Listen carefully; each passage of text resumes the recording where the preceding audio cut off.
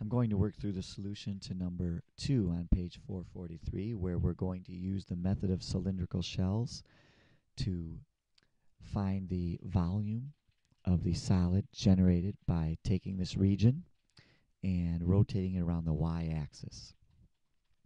Once again, to do the method of shells, we simply need to evaluate the integral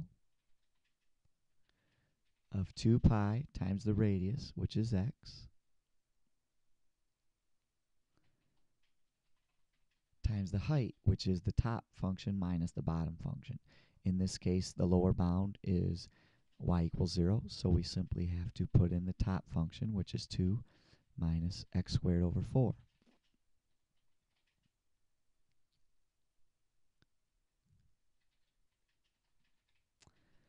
Our limits of integration are going to be on the x-axis. And for this problem, they go from 0 to 2. Let me label these on my x-axis. And I'll also put them here on my integral. Trying out my new little bamboo tool tablet feature. So I'm going to put some color in there too. So once again, this is a pretty standard antiderivative that we're going to need to do.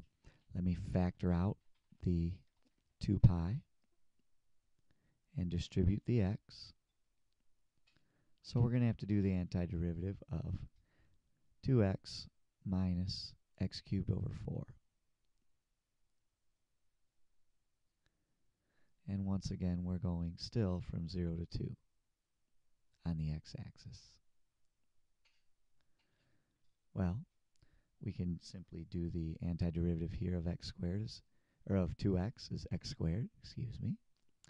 And the antiderivative of x cubed over 4 is x to the 4th over 16. We still have the 2 pi in there. And again, we're going from 0 to 2. And when I plug in 0, everything's going to be gone, so I only have to worry about the 2. It's 2 pi times 2 squared is 4 minus 2 to the 4th is 16 over 16. 4 minus 1 is 3, and so 3 times 2 pi is 6 pi. I missed it. And with that, we are done.